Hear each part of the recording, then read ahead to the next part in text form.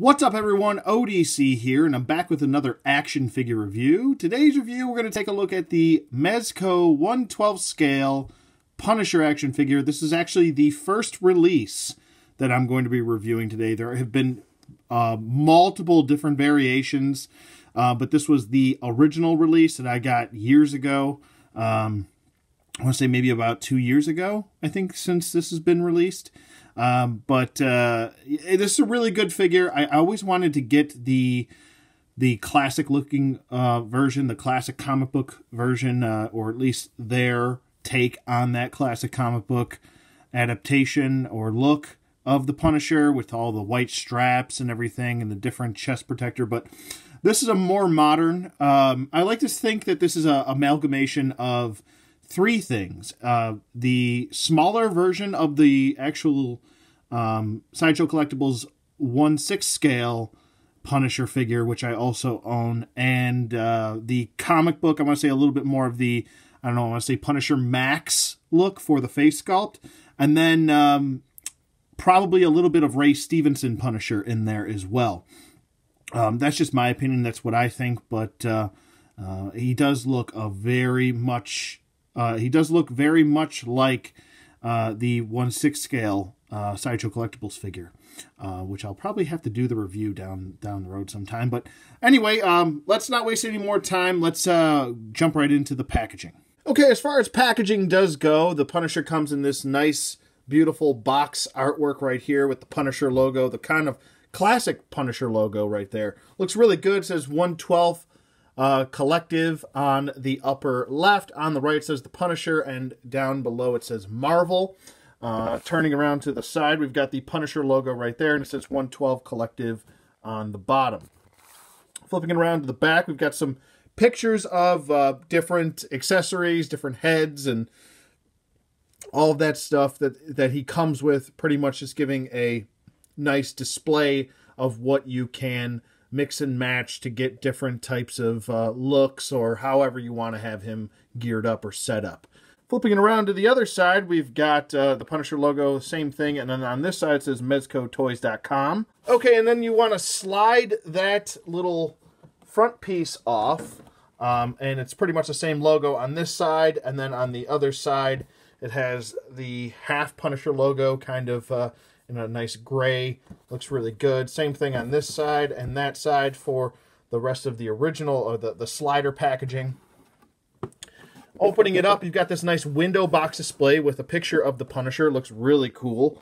Really, really digging this logo for the Punisher with all the blood in the back, with the skull and the blood smearing everywhere. And then the Punisher with his two guns, and he's got this grimacing face. Looks really good. And then flipping it around to this, you've got your typical window box display with these Mezco figures with all the accessories being displayed. Obviously, the figure's already out of package, but we're going to get to his accessories next, so we'll be right back. Okay, and we're back with the Punisher's accessories all out of packaging, and he comes with a total of 26 accessories, including the extra magazines and ammunition and whatnot, including the knife and the stand and the bag to put all the accessories in if you don't want to keep the packaging. So that's pretty cool. They give you a nice little 1/12 scale. I should probably turn it right side up. 1/12 scale collective bag. So if you want to get rid of the packaging, you can do so. I am not going to get rid of the packaging. I always keep everything, but that's an option if you want to do so. It also comes with this display stand. It's kind of like one of those dynamic SH Figuarts style flight stands and Marvel Legends flight stands that we've seen. Pretty cool. It's definitely got a durable build to it.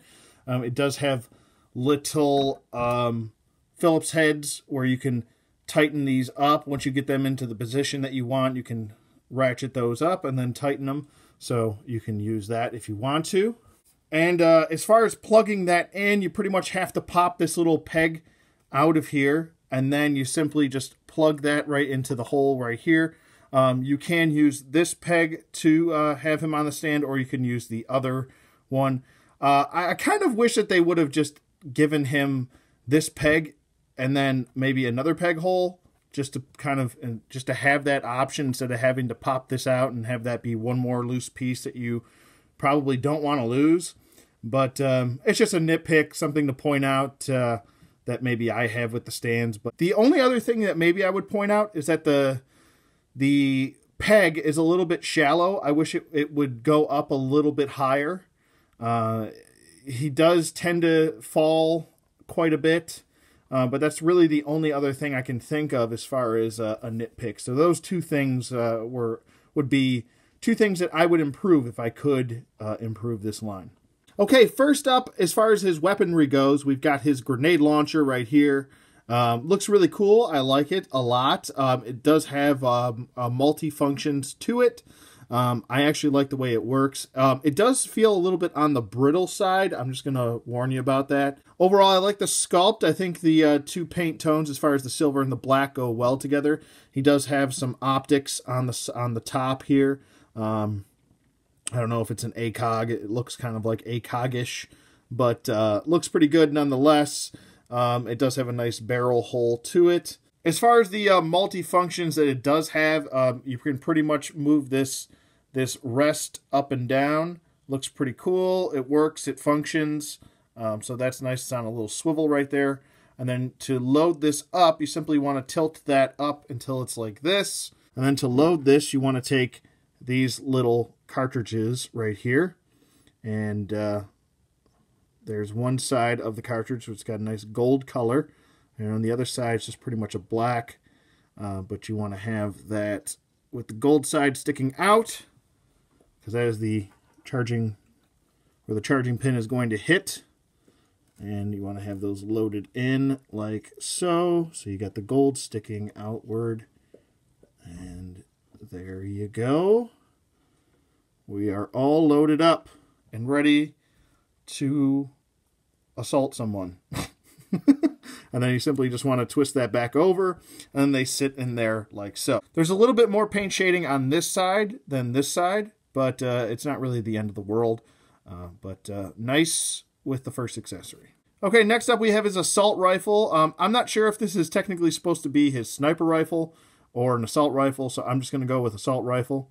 It does look like a sniper rifle, to be honest with you, but it looks like he's got another ACOG on there, so I don't think that, it doesn't really look like a sniper scope to me. So I'm going to go with assault rifle on this one. It does have a nice little wash to it. It's pretty much like a black plastic with a gray wash going throughout, or silver wash.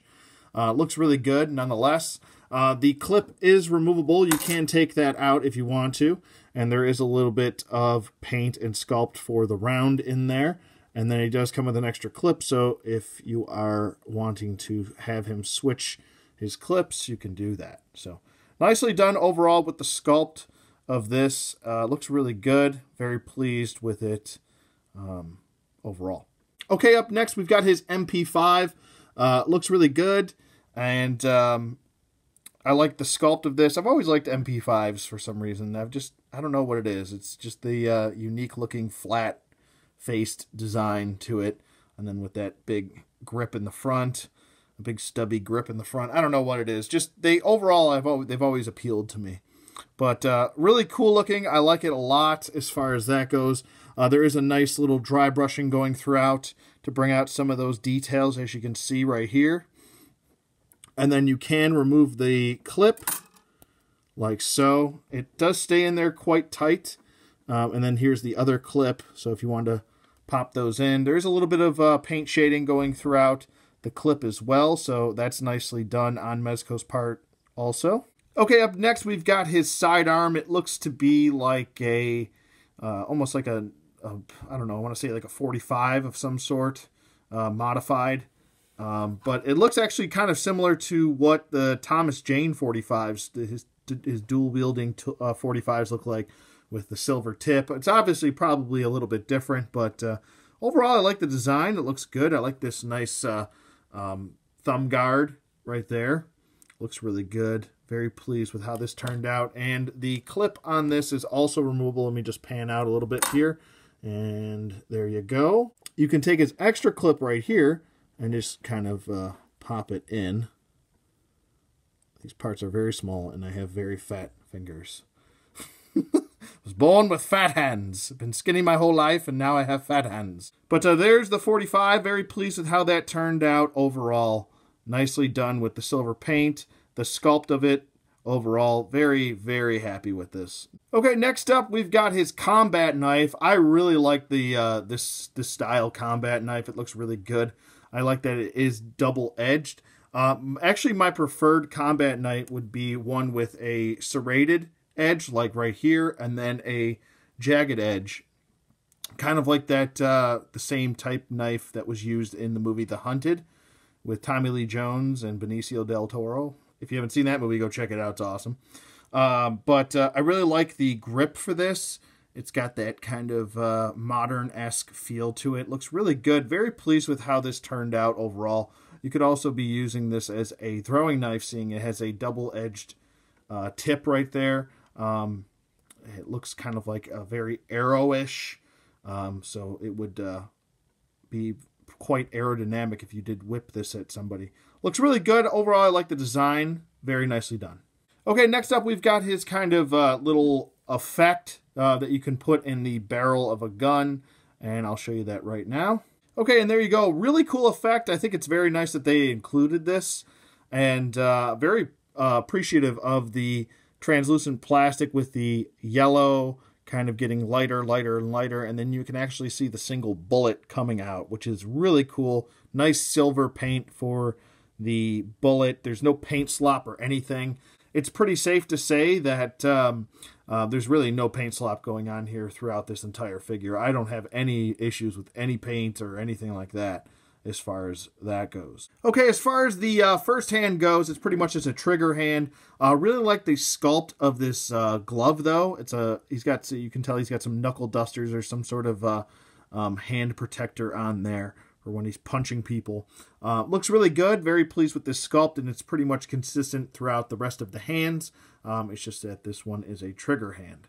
Okay, next up we've got a fist hand right here. Pretty good sculpt overall for the fist hand. No really big issues or anything like that I have to point out. He does have, like I said, some hand protectors right there. You can see he's got knuckle dusters right there. Looks really good. Very good job with the detail on here as far as the sculpt, and a little bit of dry brushing going throughout the hand as well.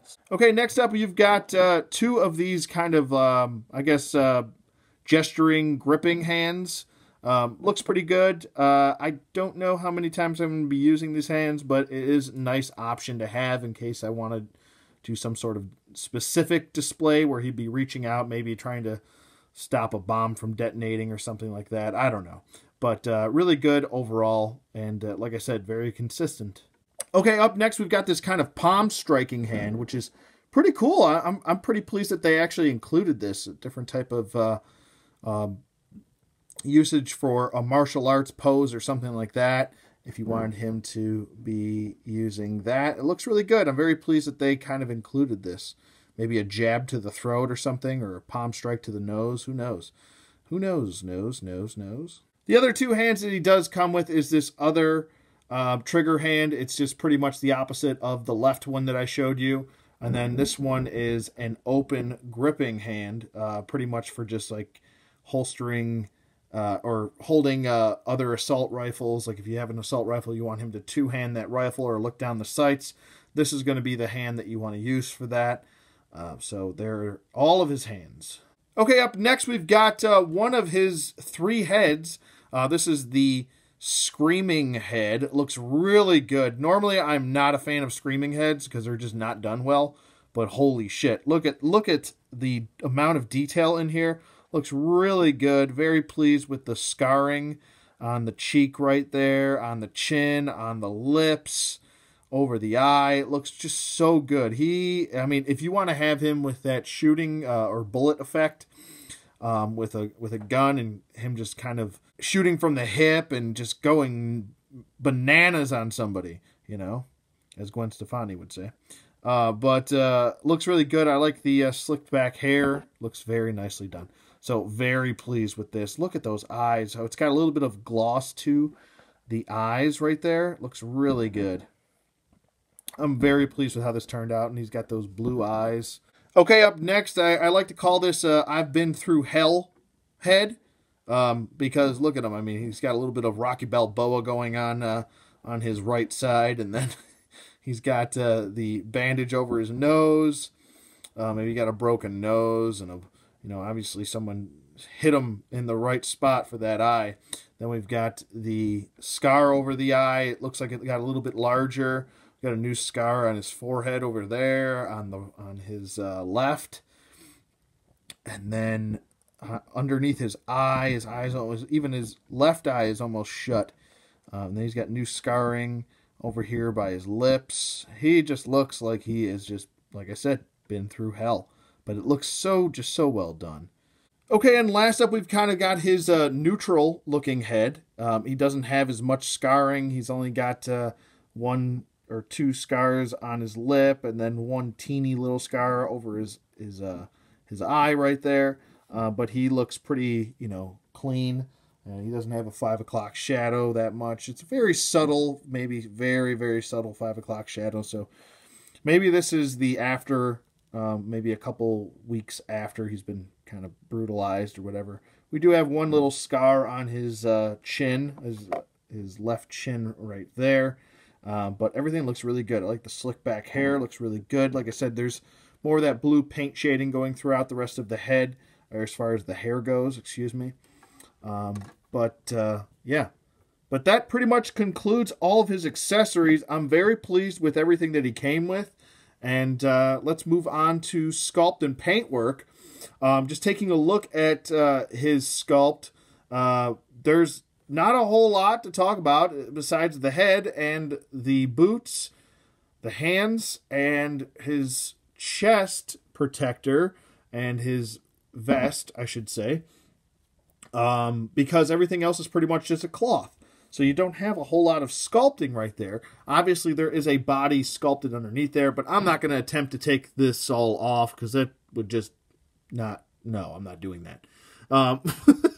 But anyway, as far as the sculpt goes, the heads are really where it's at. The skin tone on the neck does pretty much match up as far as the heads do go, as far as you popping the heads off and on.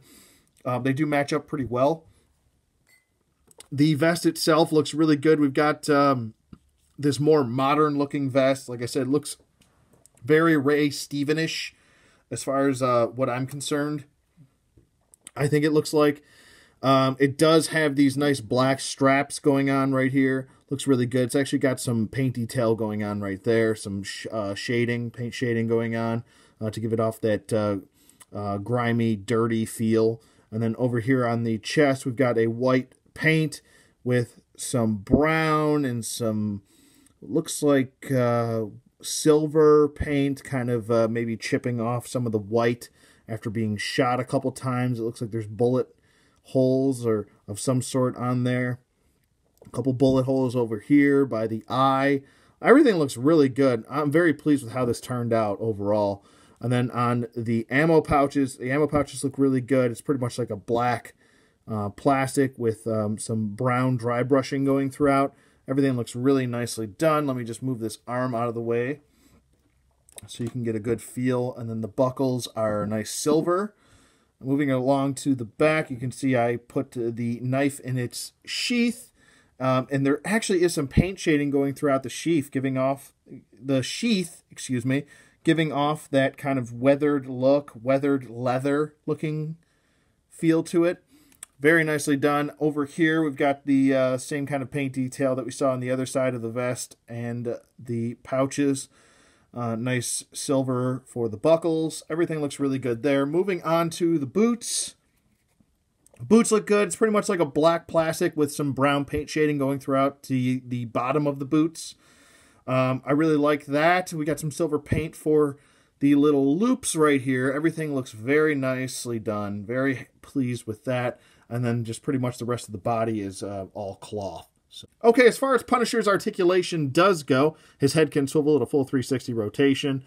He can look up about that far, and then he can look down. Really good range of motion there. There's actually 2 points. There is a ball peg at the neck, and then there's a ball peg at the neck going into the body. So you really do get that kind of natural looking neck joint right there.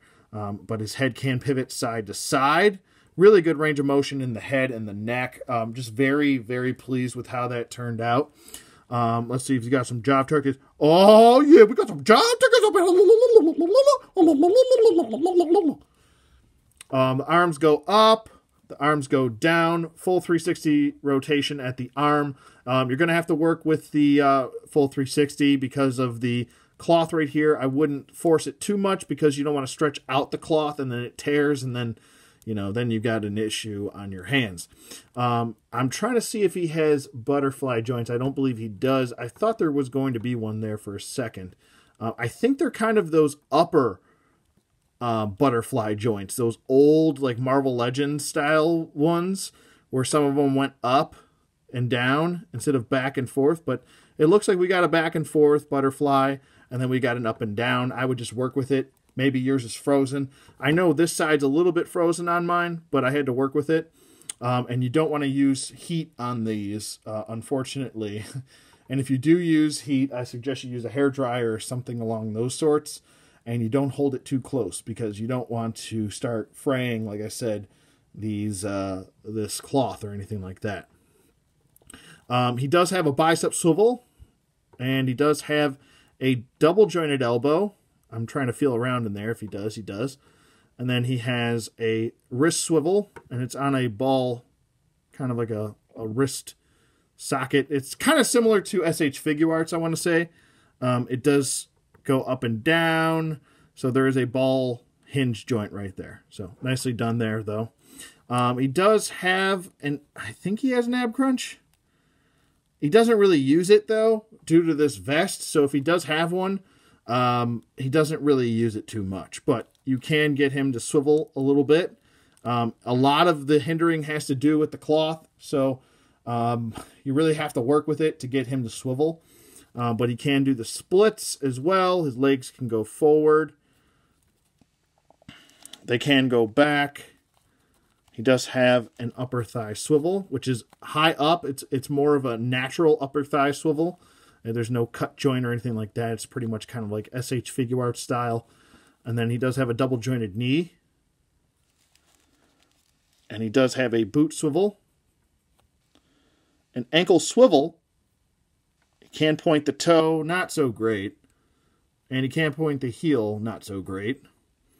And he does have an ankle pivot. It's kind of a little weak. You don't get that like crazy Marvel Legends style ankle pivot, but it is there. And 2 peg holes at the bottom of his feet. Okay, as far as size comparisons go, we've got 2 Marvel Legends here. On the left, we've got Luke Cage on the Hyperion body mold. On the right, we've got Multiple Man on the Bucky Cap body mold.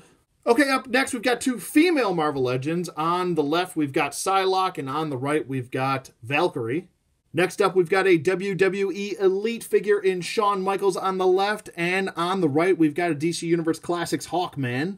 And last up, we've got a Motu Classics in Vicor on the left, and on the right, we've got Sir Gideon Evans brand. Okay, so my final verdict for the 1/12 scale Mezco Punisher is definitely a 2 thumbs up. If I could give it a 3rd thumb, I would. I always have a lot of fun posing this guy.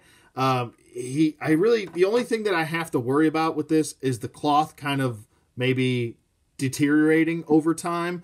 And the only other thing that I really would have maybe improved were the stand, as far as maybe adding one more hole in there just to put the other stand in instead of having to pop the peg out for the foot stand, for the foot peg, and then doing all that. The only other thing besides that I would have improved on this was giving him a thigh holster for his sidearm. I'm kind of baffled that he didn't come with one. To be honest with you, I think it would have made sense to give him that, seeing as he did come with a sidearm. So if you want to have him holding his sidearm, then you're going to have it in his hand.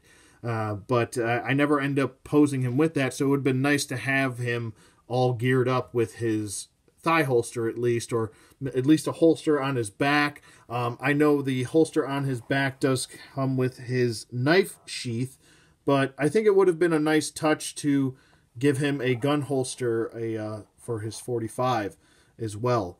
But overall, I'm really pleased with this figure. Don't have any issues. I know this guy is he's an older figure.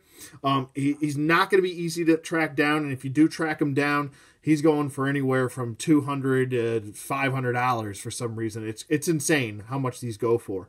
If you find them for $100, I'd say maybe pull the trigger. I pre-ordered this a long time ago. I think he was $80, and this was a couple years ago. So that's when Mezco started switching to the $80 range. Overall, I'm really pleased with this. It's one of my favorite Punisher figures that I own, and I own a lot. To me, owning the 1/6 scale Sideshow Collectibles figure, this is just a shrunken down version of that I can kind of mix and match with my Marvel Legends and all of those other 6-inch scale figures. So he works right in scale with those, so that's another plus on that on his side. And overall, the articulation, the sculpt, the paint, everything is well done with him. So if you have a chance to get him, I'd say pull the trigger. Yeah, let me know what you guys think in the comments below. Thanks for watching as always. Do you like this Punisher? Do you not? What's your preferred one from all of the previous Mezco Punisher releases? Be sure to hit that subscribe button, hit the bell for notifications until you see 2 little parentheses hanging over the bell. This way you know you get all notifications. Hit the like button if you want to. If you don't, that's cool. If you want to hit the thumbs down, that's cool too, but let me know how I can improve my content. And yeah, I'll see you guys on the flip side.